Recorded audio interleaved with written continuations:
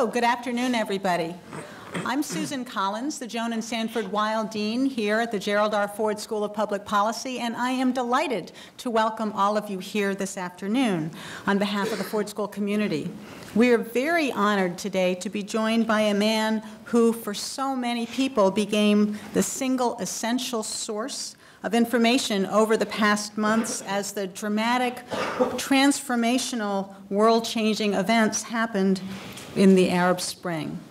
In a few moments, I will be introducing our speaker, Sheikh Sultan Al Qassemi. But before I do that, I would like to tell you a little bit about the origins of this lecture series, which is something that the school has been very, very proud to host. This, as you know, is the Josh Rosenthal Lecture. Josh Rosenthal was a graduate of the University of Michigan in 1979, and he went on to earn a master's degree in public policy from Princeton University. His deep interest in policy analysis and international affairs led him to work in the field of international finance, and he was in the World Trade Towers on September 11th of 2001. And Josh died in that attack. His mother, Marilyn Rosenthal, was a longtime faculty member here at the University of Michigan, and she was determined to create a positive meaning from what had happened on 9/11. And her intent was to help fulfill her son's early optimism about the world and the role that mutual understanding, dialogue, and analysis play in improving communities both here in the United States and around the world. Marilyn and a number of others worked to establish the Josh Rosenthal Education Fund, which has enabled the Ford School to bring leading public figures to Ann Arbor each September to share their insights, to foster dialogue, and generate a greater understanding of the many ways in which the world has changed since 9/11, and the many ways that we can continue to help to foster and encourage that change. And are there members of the Rosenthal family who were able to join us here today? Welcome. It's wonderful to see you. We're delighted that you are able to be here. I know that Josh's sister, Helen Rosenthal, is watching on our live feed, and I know that there are many others around the country who are doing so as well. So we welcome her in that venue. I do want to make a very special thank you to the Rosenthal family for their support. We are very grateful to them for being able to continue the Josh Rosenthal Lecture and this dialogue. Marilyn Rosenthal died in 2007, but I know that she would have been extremely pleased, especially on the 10th anniversary of the events on 9/11, to welcome Sheikh Sultan here this year as our Rosenthal Lecturer. Sheikh Sultan is a successful businessman, and he is the founder and chairman of Barjeel Securities, a financial products company, and the managing director of Al Saud Company Limited, which specializes in equity markets, real estate, and construction. He's a teacher as well, a non-resident fellow at the Dubai School of Government, and a lecturer at the Dubai Men's College on Middle Eastern history and entrepreneurship. But Sultan is perhaps best known internationally for his commentary, analysis, and dissemination of social, political, and economic news from the Middle East. He's a columnist at the national newspaper in Abu Dhabi, and he co-hosts a weekly show on Dubai Eye Radio.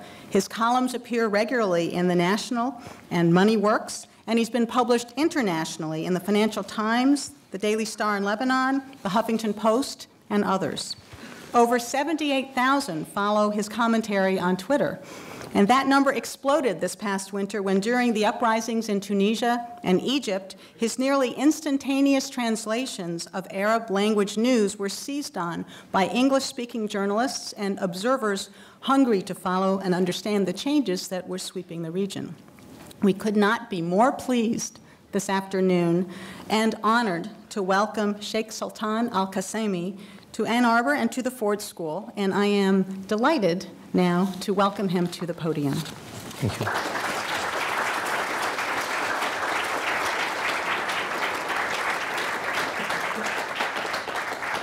Thank you for that wonderful introduction. I'm not tweeting, I'm just checking the time so that I don't take any of your time. First of all, I want to say that I'm very honored to be here amongst you, especially considering the circumstances, and I am mindful that we are all able to be here as a result of a grant by the very generous family of Joshua Rosenthal, who passed away, as we heard, 10 years ago this month. In fact, it's very fitting, I think, that we are speaking on this occasion, because a lot of us have been affected by those horrible, tragic events. We also heard that a few months ago, the person who planned these horrific events was, killed. And in fact, I had written a couple of articles about how he had died several times before he was killed. He had died in the streets of Cairo. He had died in the streets of Benghazi. He had died in the streets of Sana'a. He had died in Bahrain. He had died in Tunisia. He had died all over the Arab world, where no one, not a single one of the millions upon millions of Arab and Middle Eastern protesters even had a single decent word to say about that horrific terrorist. So the world has come full circle, I think, and we're ready to talk about the future. Now, I'm going to talk to you about 4 issues, but before I do, let's look at the background of the term Arab Spring.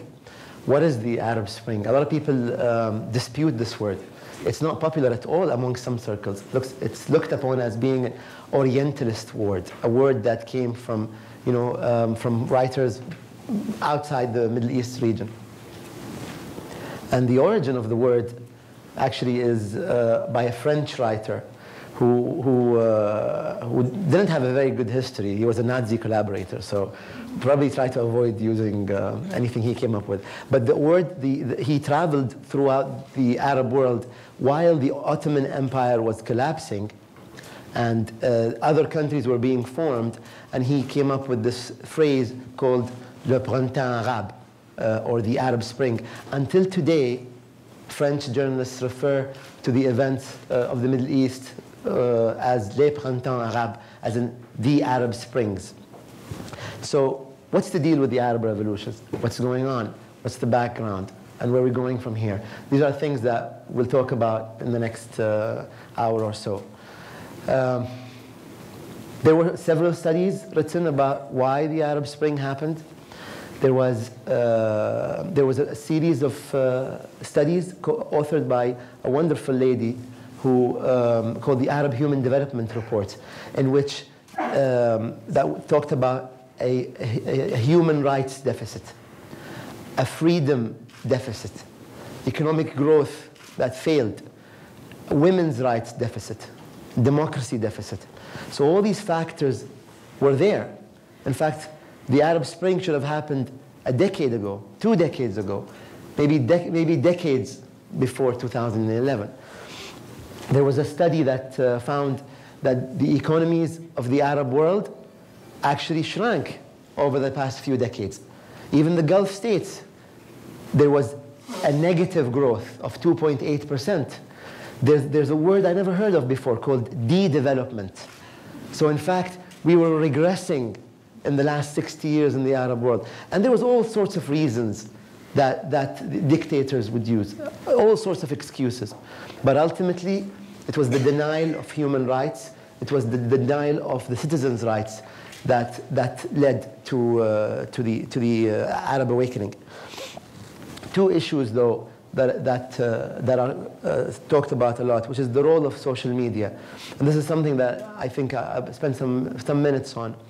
There was 2 events that took place in 2010, before the Arab Spring, that really set the wheel in motion for the events of 2011.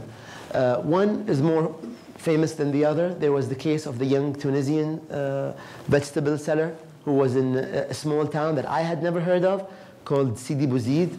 And he was unemployed, and he had his vegetable cart that he would wheel into the square, and he was trying to sell vegetables. So a police officer comes and tells him off, tells him, you can't sell here, go back. this is no place for you, he goes back and he sets himself alight.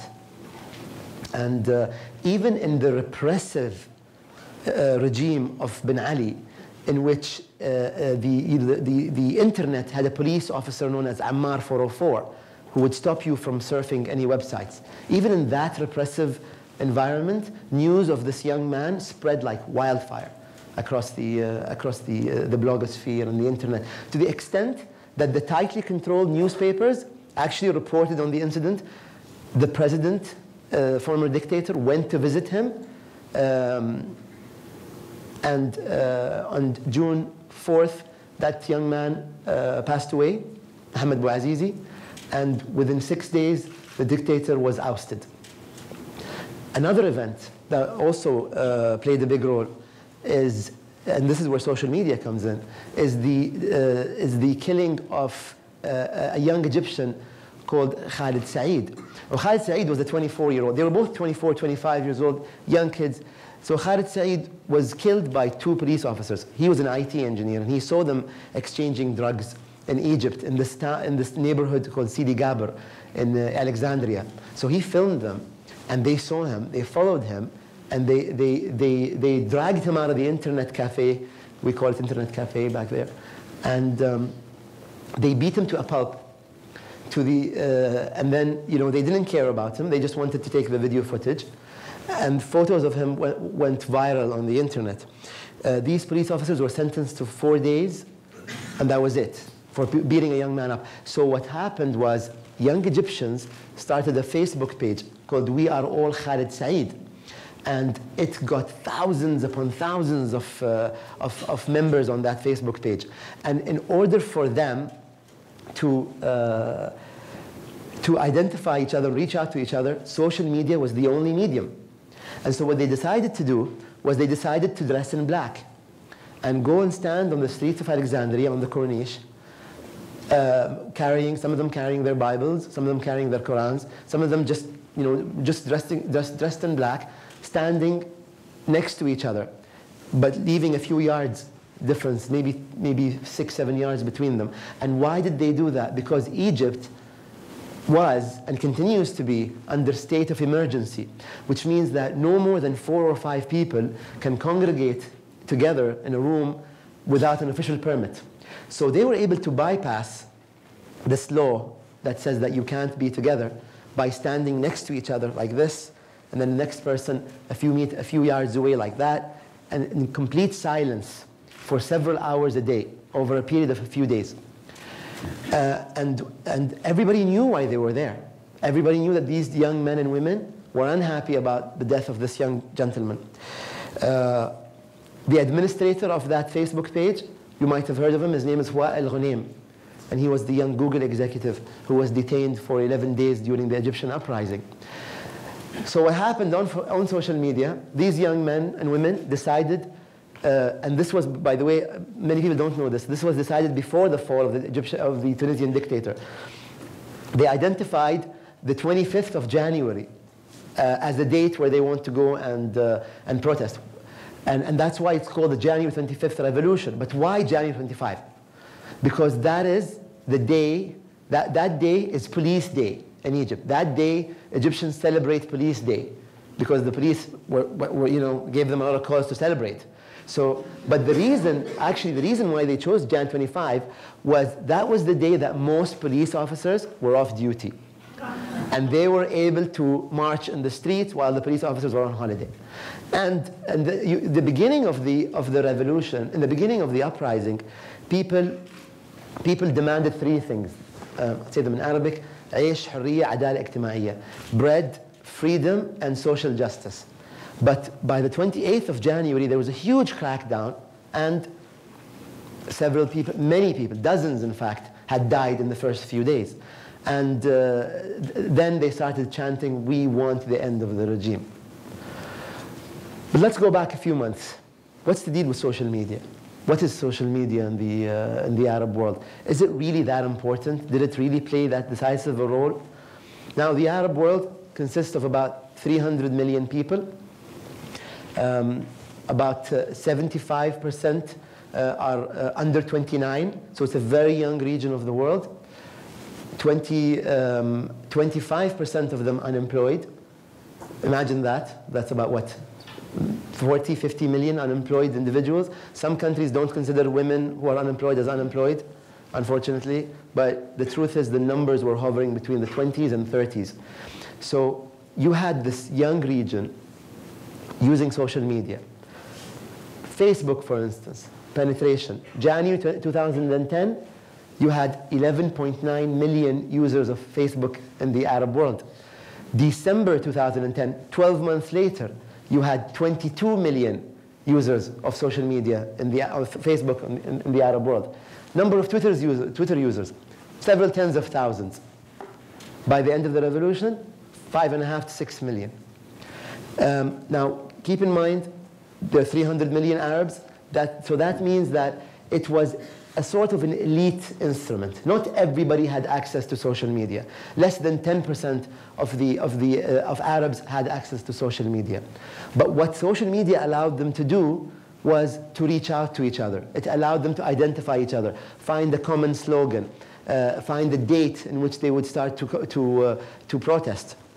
It allowed them to unify the slogan. It allowed them to bypass police checkpoints.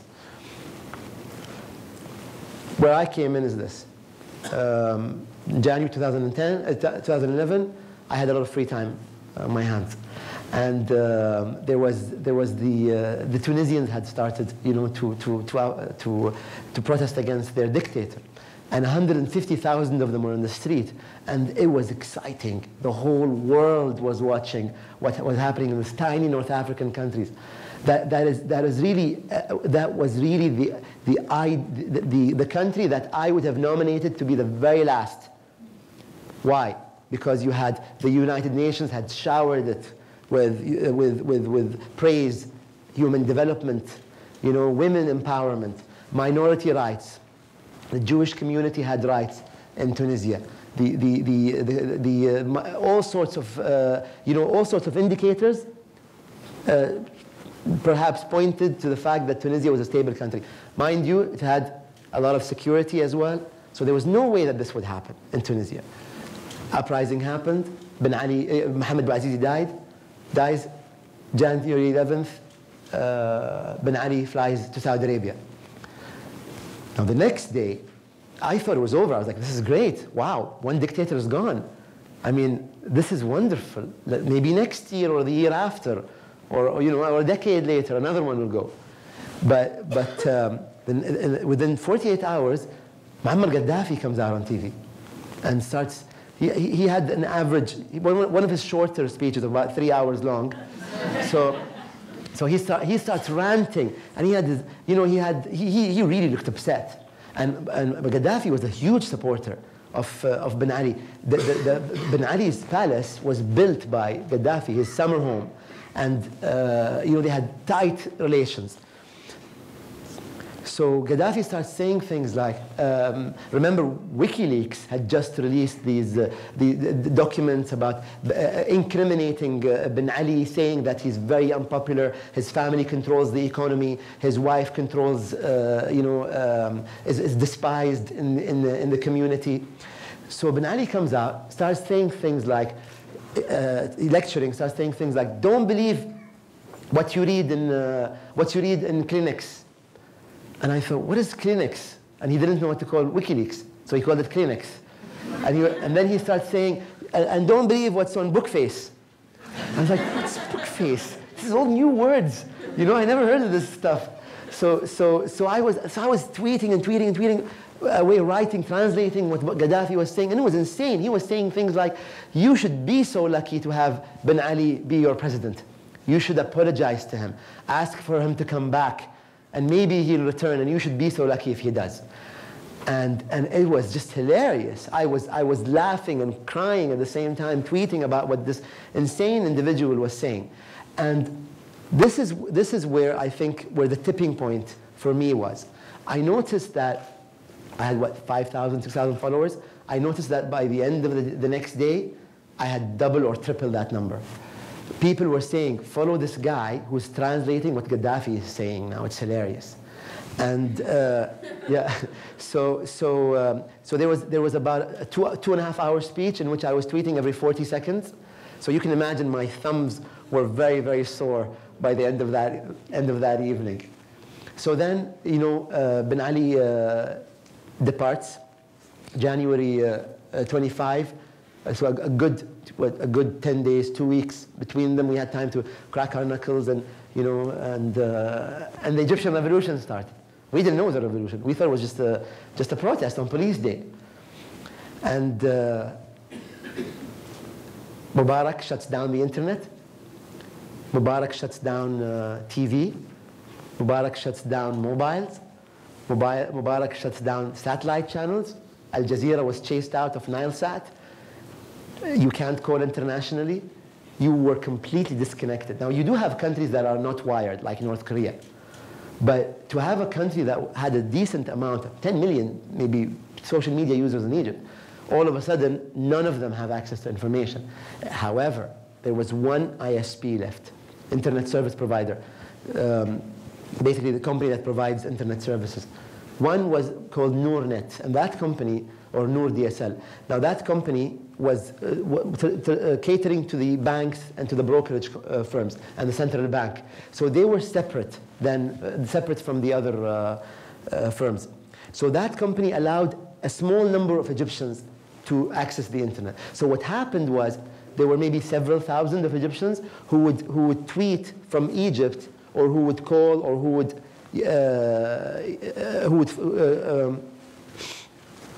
were able to stay in touch with the rest of the world. Only several thousand in a country of 80 million. And these were the lifeline of Egypt. These were really the brave men and women who kept Egypt in touch with the rest of the world. And so, so I was tweeting things like, you know, Habib al-Adli. Habib al-Adli is who? He's the interior minister of Egypt, who was sentenced to 12 years on corruption a few months back. He's undergoing another trial now with Mubarak. So I was tweeting, I remember one day, you know, it was constant, 24 hours a day, 3 weeks I didn't go to work, I didn't do anything except watch Egypt. And I remember tweeting about Habib al-Adli, saying we're withdrawing all the police forces from the streets. Why? Because the police were implicated in shooting live bullets at protesters. I remember the most popular tweet I ever sent out was this, and I memorized it because it went out several thousand times. In the original form, it was retweeted. And the tweet was, Al Jazeera, Egyptian doctors, we have been ordered not to report deaths by live bullets. So this tweet really went out all over. And so that meant that the police were using live bullets against Egyptian protesters who didn't have any weapons. And then, so Habib al-Adli, the next, 3 days later, withdraws all the police from the streets. Can you imagine being in Michigan, Boston, New York, Washington, LA, and there's not a single police officer in the street? How you would feel? It's a frightening thought. You know, anybody can break into your house and you can't pick up the phone and call 911 and say, someone's breaking into my house. So you had this community police started to be formed in Egypt. So I remember tweeting, police officers withdrawn from the streets. Now they've gone out of this neighborhood. Now they've gone out of that neighborhood. Reports of thugs being, going into that area. And I had my TV, and I had my laptop, and I had my iPhone, and I had my headset, and I was completely wired, talking on the phone, watching TV, tweeting, listening to the radio. Two decoders, rewinding, forwarding, what was happening in Egypt in those days. I get a phone call from this guy I went to school with. Sultan, yes. Who is it? Who is it? And I'm tweeting. I'm like, what's going on? Who is it? And I saw this number from Egypt. Who is this? It's me. So I can't say his name. It's me. I went to school with you. We call him Salim. It's me, Salim. I went to school with you. I'm like, Salim, what the hell? Who are you? What's going on? And he goes, Sultan, I'm like, oh my God, my friend is calling me from Egypt, and it looks like it's interesting. He was able to get a line outside the country. This is so exciting. I'm going to ask him about what's happening on the ground. And he starts saying things like, And then he starts telling me, Sultan, I have to ask you for something that's very important. My friend is telling me to ask something very important. He's going to tell me something very important. Sultan, you have to stop tweeting. He told me to stop tweeting. And then people, like dozens of comments. No, don't stop, you can't stop, you can't stop. And then I'm like, oh my God, he's telling me to stop tweeting because I'm spreading havoc and chaos in Cairo and in Egypt. And people are scared because I'm saying that there's no one in the street, there's no police in the street. And I'm like, oh my God. And so I say, he's asked me to stop tweeting. And then he tells me the reasons why. And I'm like, I'm going to tell him I can't. He goes, I saw your tweet. I saw that you said you were going to stop. You have to stop. So I'm like, I'm going to apologize to him. You can't. You have to stop. So I ignored him. And I'm like, I'm sorry, I can't. I understand. He goes, I'm standing in the mall and I'm holding a fire hose and I'm going to open fire hose? Open water at any protest, at anyone who comes into the mall because I have to protect the mall. And he was the head of this mall or something. So I ignored him, fortunately. And I'll tell you why I ignored him. And this is where the role of social media comes in. A lot of people, a lot of Egyptians were depending on information from social media for their own safety. I had a lot of comments, people saying thank you for tweeting that there were thugs in the street, in that corner, under that bridge, in that neighborhood, because my sister was going to go out shopping, my brother was going to go to the supermarket, but I know, and I'm driving in the street and I'm walking in the street, I have no access to TV, the radio doesn't work, the only thing I have is my BlackBerry. And I can tell that there are thugs in that neighborhood. And that's why I didn't let my mom or dad or brothers or sisters go there. So social media, in a way, did play a role, even though it wasn't completely decisive. Now,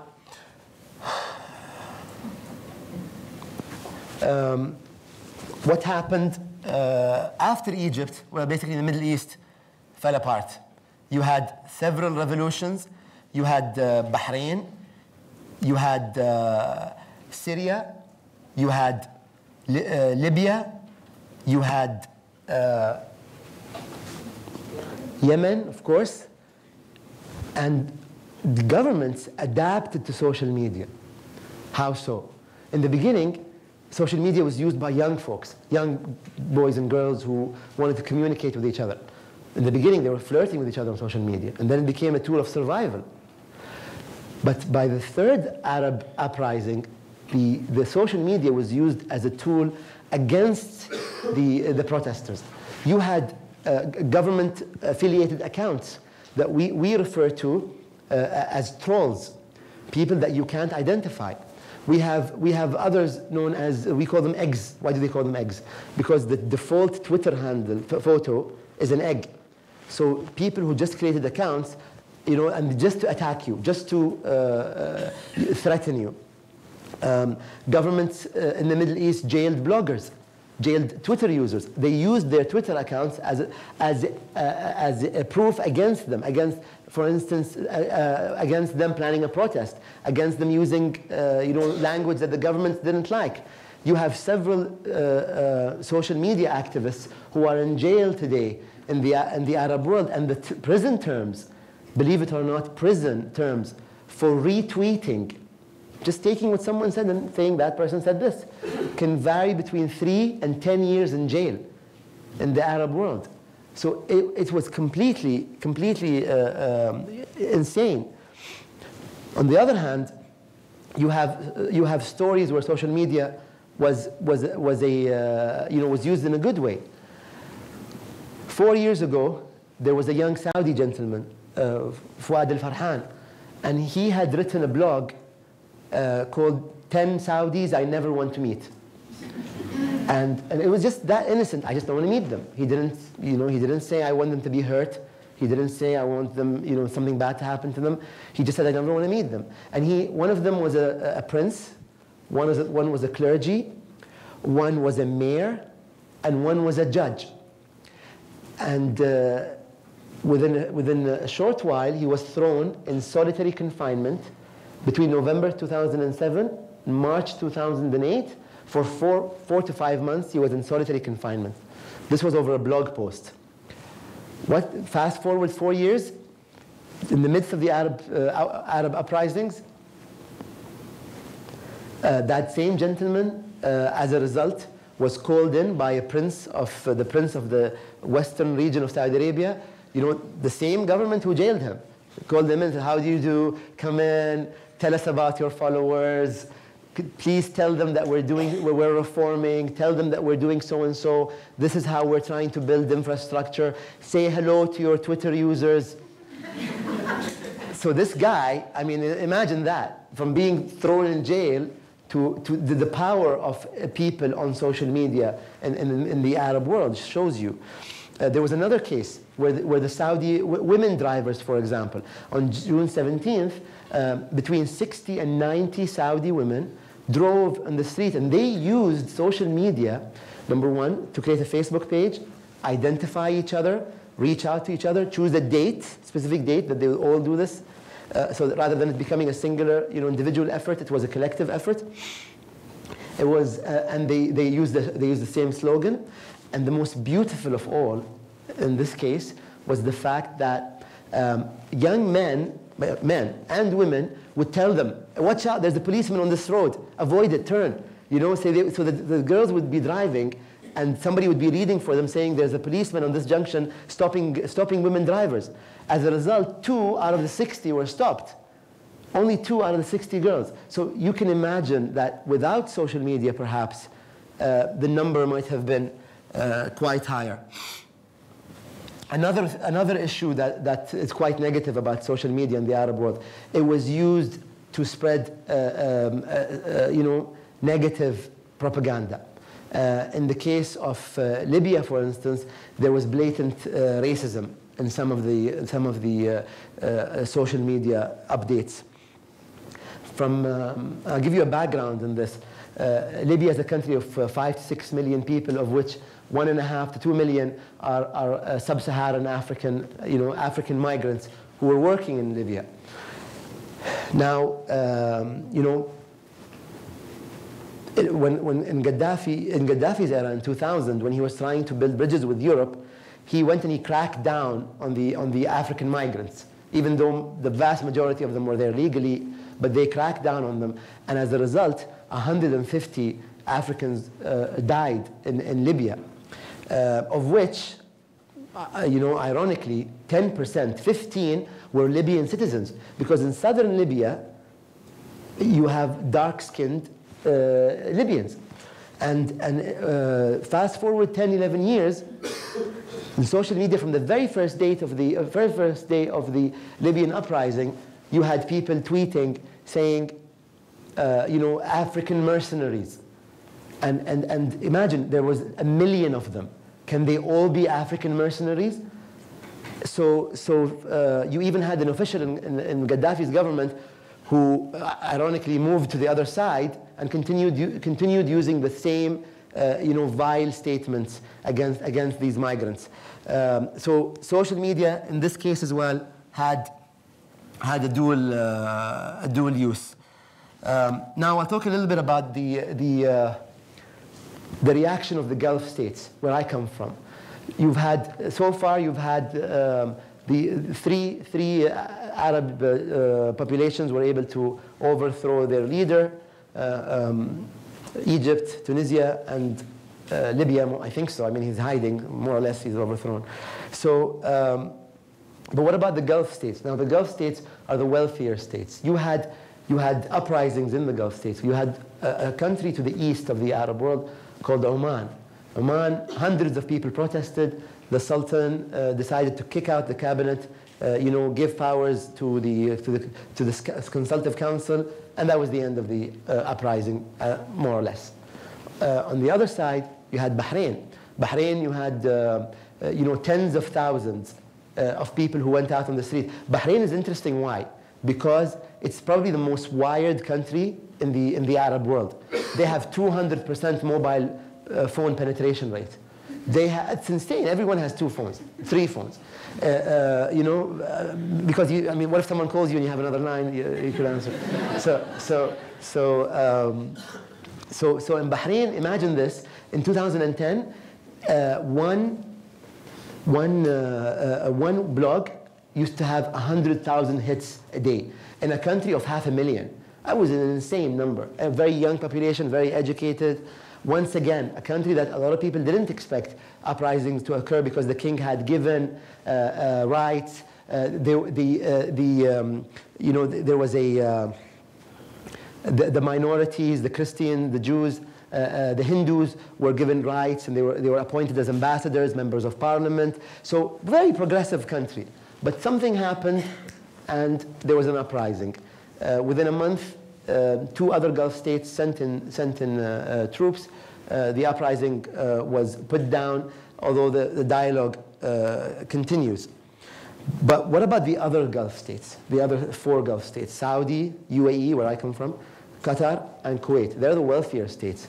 Their reaction to the Arab Spring, and this is a bit of the economics of the Arab Spring, their reaction was very much financial.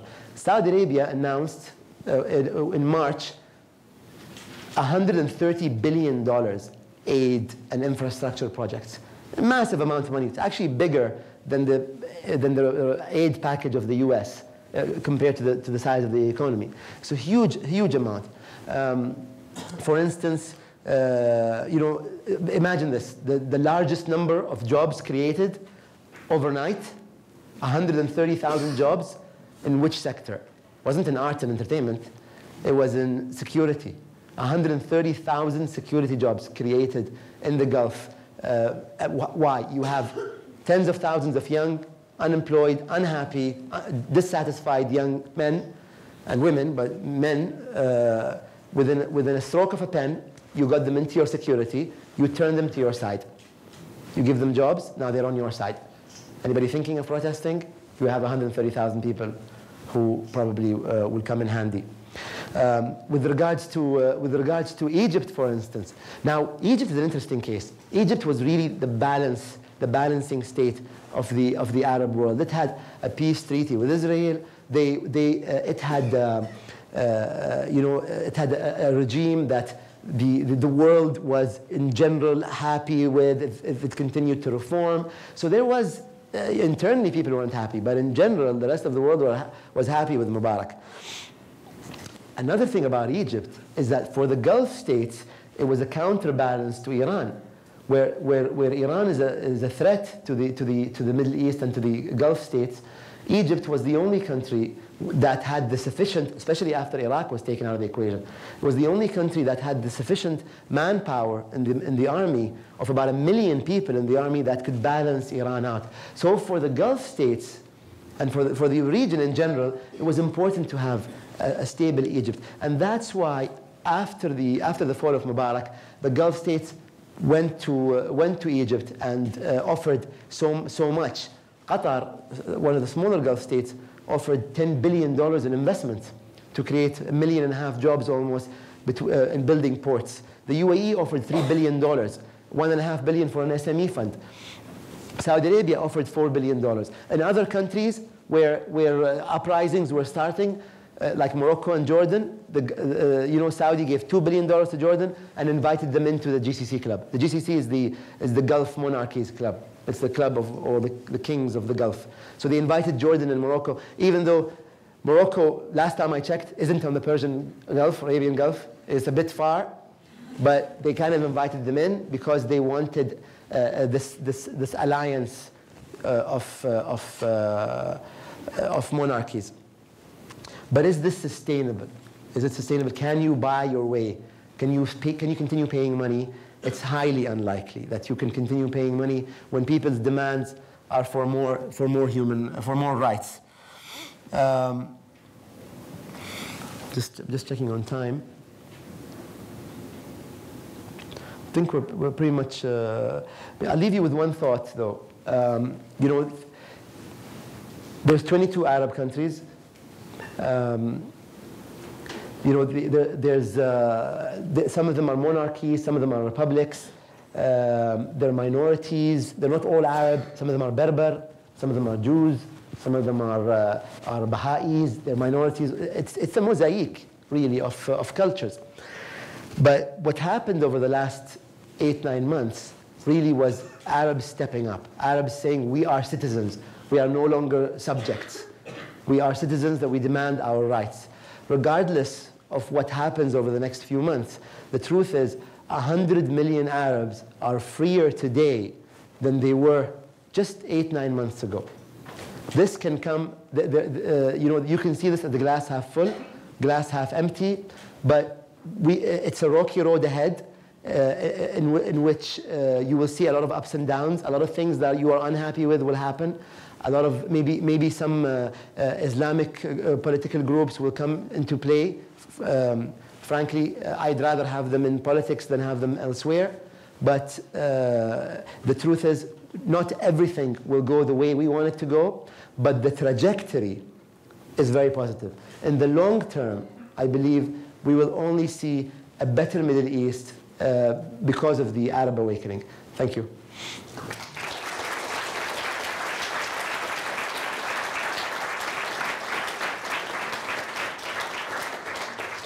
Thank you very much. He has kindly agreed to take questions, and we will go until no later than 5:30. So if you just put your hand up, identify who you are for the rest of us. Hi, I'm Anne. Do we have mics or just... I can stand up too. If you wouldn't mind just briefly repeating the question. I will. Against today's studies. And you may be familiar with the article that got a lot of publicity in the wake of the Arab Spring by Malcolm Gladwell in The New Yorker, which basically tried to dispense with the notion that social media causes revolutions. And what struck me as what he got wrong was that social media plays a very different function in places like the United States, where there's a very strong, where there's civil society is strong, versus, say, in the Gulf states or in the Arab world, where civil society is relatively weak. And so even before the Arab Spring, you had these Facebook groups, like in Saudi Arabia, where women would get together and talk about the wearing of the veil and how they felt about it and whether they opposed it. Do you think the role of social media will become less important as civil society grows stronger, if it grows stronger? Okay, the question was, do you think the role of social media will become less effective as civil society grows? Definitely, yes. I think part of the reason why social media is so prevalent in the Arab world, why people depend on it so much, is the avenues of communications. The official avenues are shut. There is no way to form civil society movements. The government has to appoint the head of the movement of the association. Your agenda is very much set by the government. That's why social media really isn't a huge tool here in America, because you can just go apply and start your civil society movement, within a few hours. I think in the States, I think this is definitely the case. Perhaps with the freer countries, you will see less and less use of social media. However, there are a lot of countries that will not be free in the next year or two. The Arab awakening is a generational issue. It will take decades, if not generations. And so I think you will continue to see a role for social media. Yes, sir. Hi, my name is Nathan Thompson. I'm a doctoral student at American University in Washington, D.C., that I'm spending this year in Ann Arbor. And mine's a question less on social media, but more media more broadly in the Arab world. And I'm particularly interested in your take over recent developments over the last couple of days with Al Jazeera and Wada Khanfar's timing stepping down, and his successor, which it seems is a member of the royal family in Qatar. I think most people recognize that Al Jazeera, both Arabic and English language, has played an important role in what has unfolded, I think, for the past 8 or 9 months, as you discussed. But one of the critiques is that it's become increasingly an instrument of Qatari foreign policy and less balanced. And I'd be interested in what you think is this a pivot point for Al Jazeera, or is his stepping down? He hasn't really illustrated he hasn't said the reasons why, but you mentioned WikiLeaks earlier, and there have been some cables that have come out saying that there's a relationship between some U.S. diplomats and what Al Jazeera did or didn't do in terms of their coverage. So I mean, I think we've all have noted that there's been a disparity in Al Jazeera as well as it perhaps covered what events unfolding in Egypt and recently Libya, Bahrain was completely kind of ignored to a large extent. So do you think that his stepping down is a signpost, or would be interested in your take on it? So just to put into context, Jazeera was a channel that was started in 1996. It had 50 million viewers before the Arab awakening. Now it claims between 100 to 150 million viewers. They have an English service as well that broadcasts in DC and New York, here in the US on cable, and it's available online. For the past 8 years, it was headed by a gentleman called Waddah Khanfar, who I know personally. This gentleman stepped down abruptly yesterday, and a Qatari sheikh was appointed in his place. The question was, will this affect the integrity of the channel and how it covered Arab awakenings? The truth is, we noticed over the last, first of all, Jazeera played a huge role. When it was kicked out of Egypt and the satellite signal was jammed, Egyptians would volunteer to film video and send it to the channel. That was one of the biggest examples of social media and what is termed as eye report, or on the amateur journalism. But Al Jazeera, I mean, increasingly looks like it's an extension of the foreign policy of the state of Qatar. The state of Qatar is a very dynamic country in the Arab world. At one point in time, it hosted both an Israeli office and Hamas office, next to each other. It hosted people from different factions around the Middle East. So it's a very dynamic country. However, the coverage of Al Jazeera in the last 6-7 months kind of mirrored what was happening within the Qatari government. Now, which one leads the other, I'm not sure. But for instance, with Libya, Qatar was the first country to recognize the Transitional National Council. And Libya's coverage was very much slanted towards the revolutionaries. I mean, regardless of what our feelings were on as an individual basis, you have to report very, very fairly. With regards to the Egyptian uprising, it also mirrored the ruling family's policy, or the state's policy. Yemen, same thing.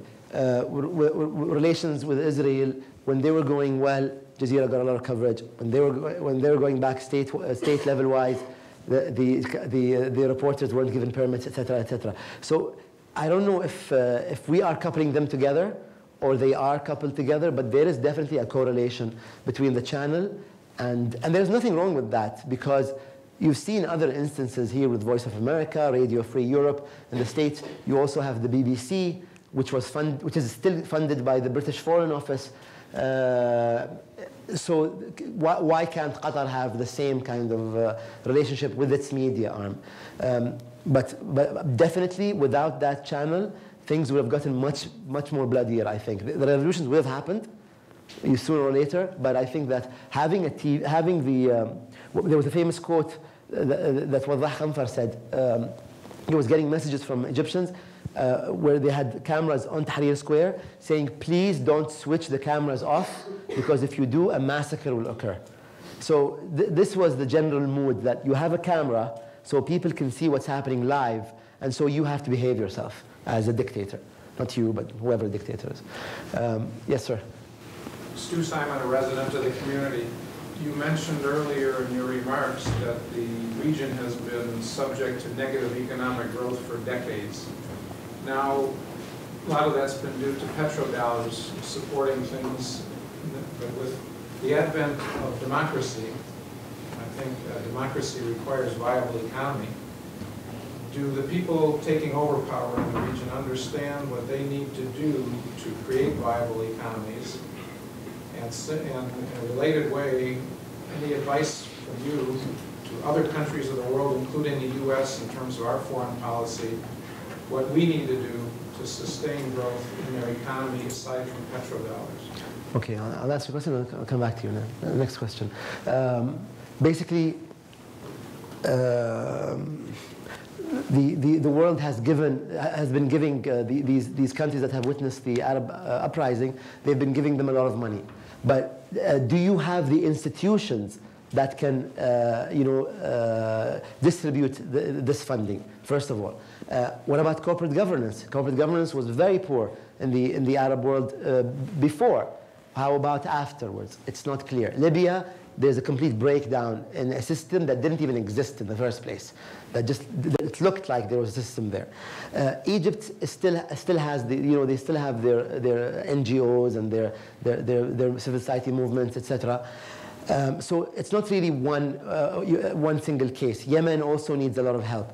There were calls for an Arab bank for reconstruction and development, much like what was created in Europe, the European Bank for Reconstruction and Development. $200 billion have been pledged for the Arab countries, including $38 billion from the G8 countries. So money should be available. Whether this money materializes or not is a different story. But I think what's important is the mechanism to distribute these funds, corporate governance. They have to insist that this money is going to a specific cause rather than to fill up the pockets of corrupt individuals. You had the second part of your question, I can't remember. Advice to the Americans? I mean, America is mature. I don't think anyone should be giving America any advice. But it's easier if the Middle East or the rest of the world knows where America stands, so it can react and they can plan their future. America has a lot of clout, even has a lot of goodwill. American people have a lot of goodwill in the Middle East, a lot of respect. A lot of people want to move here. I think America just needs to clarify its position with regards to certain governments in the Arab world, with regards, for example, to the Middle East peace process. The clearer the position is, the easier these countries can deal with in America. There was call of an Obama doctrine. Is there an Obama doctrine? I'm not sure. I'll come back to you after that. Yes, please. How has the Arab uprising affected the field in which you are most familiar, finance and security? How has it affected the market? Oh, some countries are doing very well. Some countries are booming, actually. I mean, where I come from in Dubai, the airport is booming. It's just so crowded. The ports. It has not affected. No, but some countries have negative growth. Like, for example, in Bahrain, Egypt has 8 million to 10 million tourists a year. How many tourists have you heard of who went into Egypt recently? A number is much, much less than what the country needs, for instance. Yes, there is one tourist here who went to Egypt in this room. So really, it's a mixed bag. However, because it's a very young population, I think that the growth will be very positive for the region from 2012 and 13. Maybe one more point. Egypt was growing very well during Mubarak's era. It's shocking. Egypt was growing between 5% and 6%, where America had 1% growth. So it's not just economic. It's not just the economic cause that led to the Arab uprisings, but it's very much about dignity, social justice, and human rights liberation.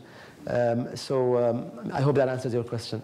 Yeah, I would like to hear your evaluation of some of the governments that are being formed now.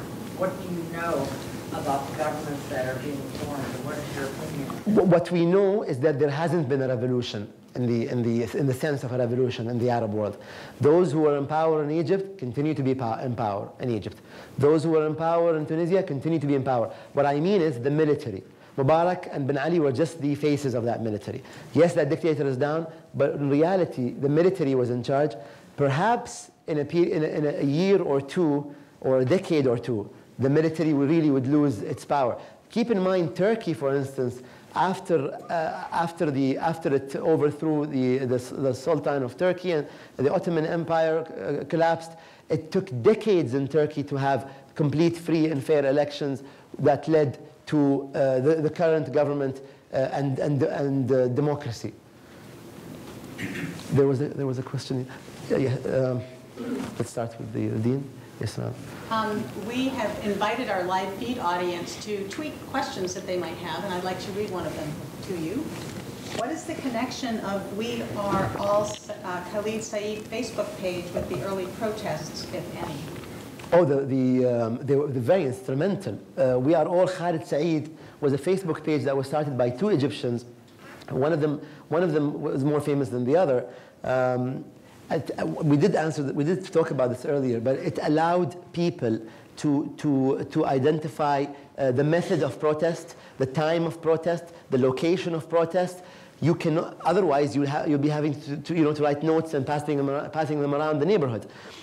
But because of social media, people said, we're going to wear black, we're going to stand a few yards apart, we won't talk to each other so that no one accuses us of congregating in public, and we will do this repeatedly over a period of a few days. So that's what and it continues to exist today. We are all Khalid Saeed. So the role was quite decisive. Just take the gentleman's question. Yeah, my name is Maharshi. I'm a first year NPT student here. Two questions. One, how come everyone missed it? I mean, I remember reading Lisa Anderson, I believe, who was the head of American University in Cairo. So she was right in the middle of it, and she confessed that she never knew about it. Second, Ehud Barak, he was like sort of amused, and he was fairly, humorous when he said that the best Secret Service on earth missed it completely. That's one side of it. I mean, one question: how come we all missed it? And second, what's the guarantee that these countries wouldn't slip further into, a repressive regime? What happens if a slightly ultra-Islamist kind of government comes into force? Okay, the question was, how come we missed it, the Arab awakenings, and what if we slip into a regression rather than progress? How come we missed it? The truth is all the signs were there. People can choose to ignore them. In fact, the countries that received the best marks are the countries that had some of the uprisings, whether it was Egypt or Tunisia. I think arrogance, was a major factor, at least from the government's level, that they believed that they were immune. They believe that they can continue to repress their people. They believe that they can continue to hire, their cousins and their relatives in the top positions and their little mafioso state. And so, there was a straw that broke the camel's back. Why was it straw number 1 million and not straw number 995,000? I'm not sure. But there was really one single issue, and perhaps it was a collection of factors that came together. The other reason, will we regress? I think in some countries we will regress. I think in some countries, for example, in Tunisia, which is really a model, which was really a model state for secularism and for women's rights. I believe that if the Islamic Party comes to power, they might try to put restrictions on women. In Tunisia, women inherit equally as men. Women's testimony at court is equal to men. Women can divorce their husbands. So there was a lot of women's empowerment in Tunisia. We might see a regression in this, but I believe that it will just be a temporary regression.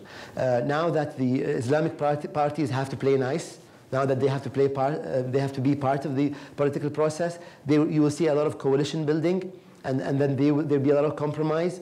In the end, people did not revolt against one dictator to have another dictator stay there. I think we're all conscious of this fact. Did you have a question? I just had a comment about the Khalid Saeed, Kulina Khalid Saeed. It was also kind of a tool for expat Egyptians to kind of follow what happened in Egypt, especially those who were not on Twitter. But also I was wondering if you could talk about Palestine and what's next for Palestine now that Arabs are rising up and actually doing something, and they're going to place their bid at the UN and stuff like that. Okay, the question was, what about Palestine? There's this notorious / infamous / gutsy move by the Palestinian, I shouldn't say Palestinian government, by the Mahmoud Abbas government to put in a bid to create a 194th state in the United Nations. I think with regards to Palestine, it is it's gone on for far too long. It's been 63 years, I think now, since some people became refugees. But I believe that Arabs are equally to blame for this. I believe that, that Palestinians are treated badly in Arab countries, and I believe that as an Arab, I want to take ownership of this issue. There are hundreds of thousands of Palestinians living in ghettos in Arab states, whether it was Egypt or Syria or Lebanon or Jordan.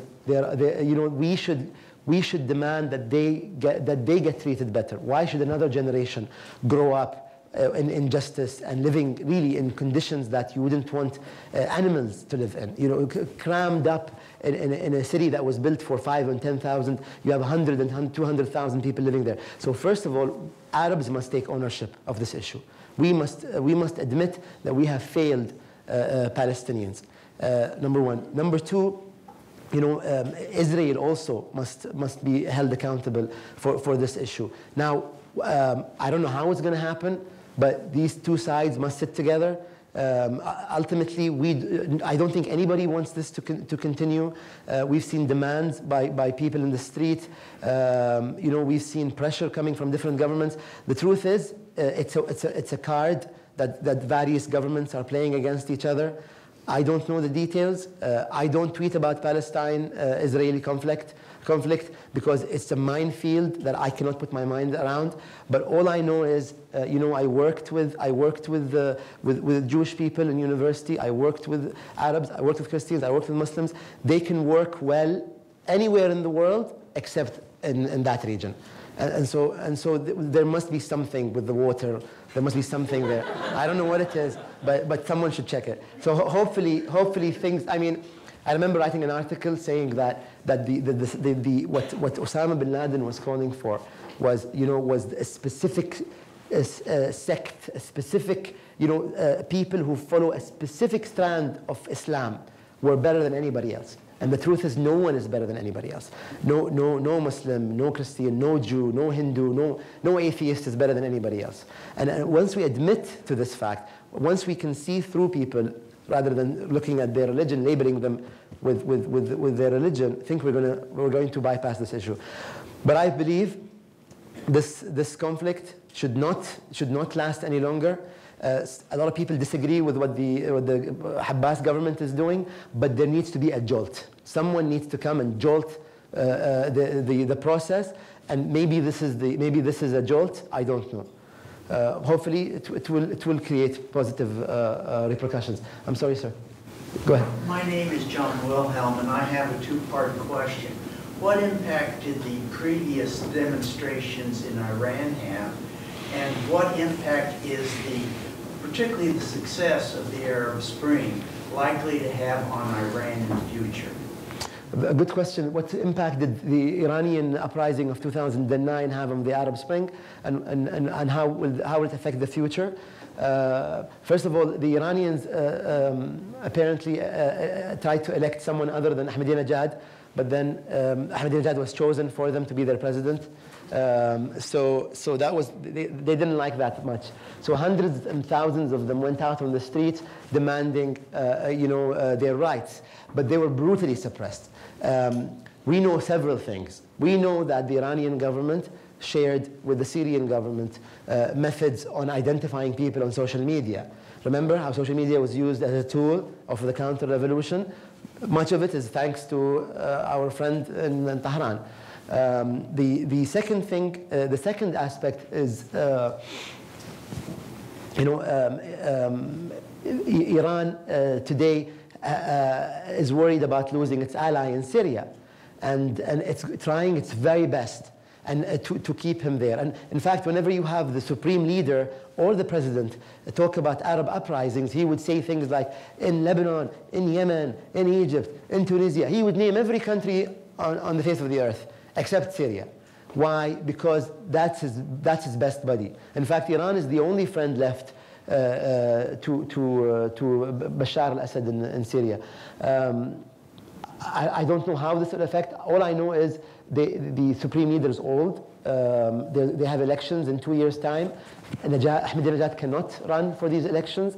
The Gulf states are very concerned about the Iranian nuclear program. The Iran claims that it is peaceful. My worry is, okay, I believe you, it's peaceful, but it doesn't have international observers checking.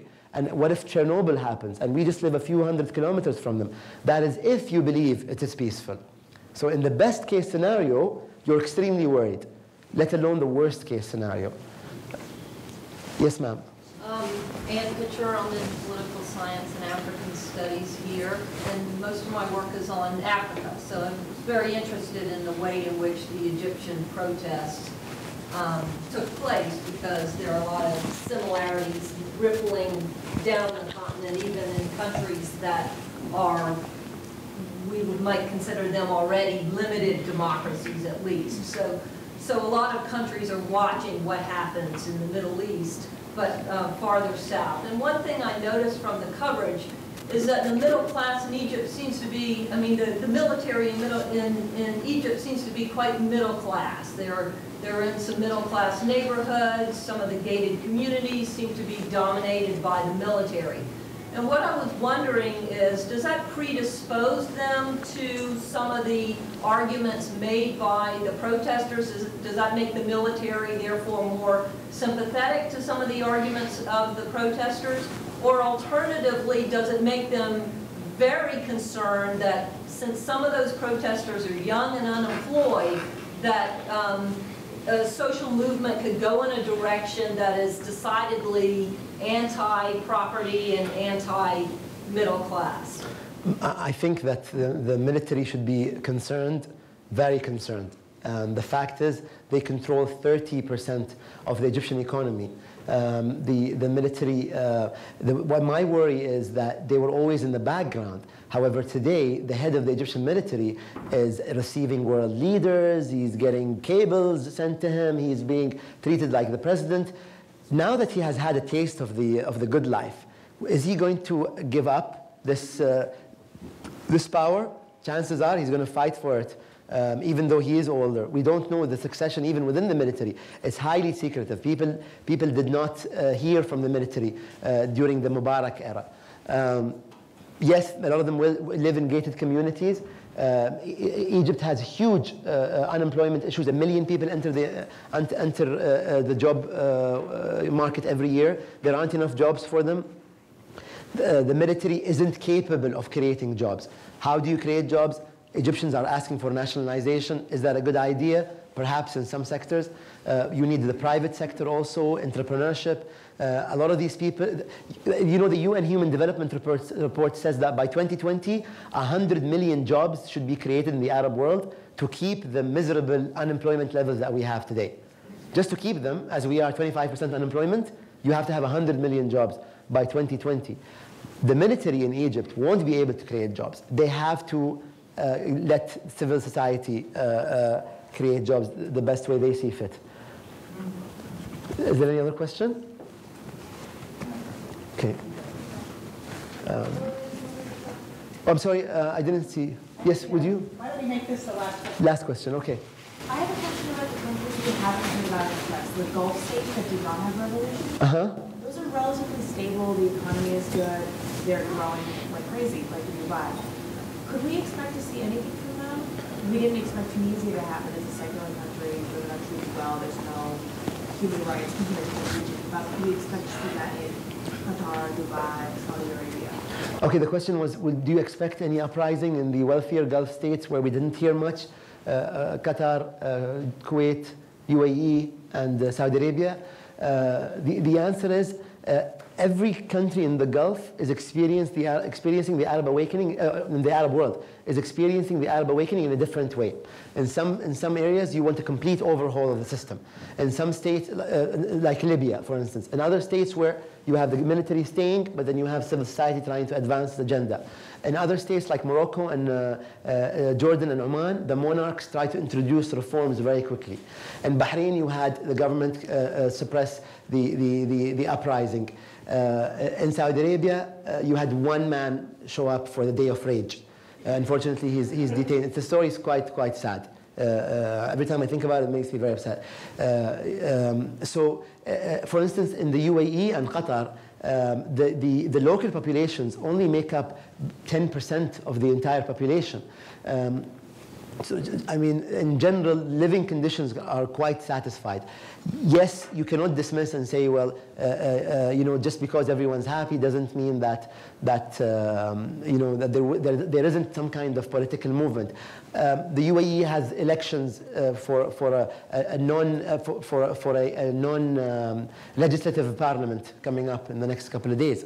Will this satisfy people? Some individuals wrote petitions. In Saudi Arabia, in the UAE, in Qatar, in Kuwait, people have been moving. Like I told you, chances are some regimes will take longer to adapt. My personal opinion is, and I am on the record here, my personal opinion is the only way forward for all the monarchies in the Arab world, if they want to stay monarchies, would be to create constitutional monarchies where there's much more people empowerment, rather than the absolute rule model that we have today. Well, before we thank our speaker, I did want to make sure that you know that you're all invited to join us at the reception just outside of the Great Hall, and we can continue the conversation more informally. But I would like to give a very special thank you for those insightful, informative, wide-ranging, candid remarks. We are very honored to have you here with us today for the Josh Rosenthal Lecture. Thank you. Thank you very much.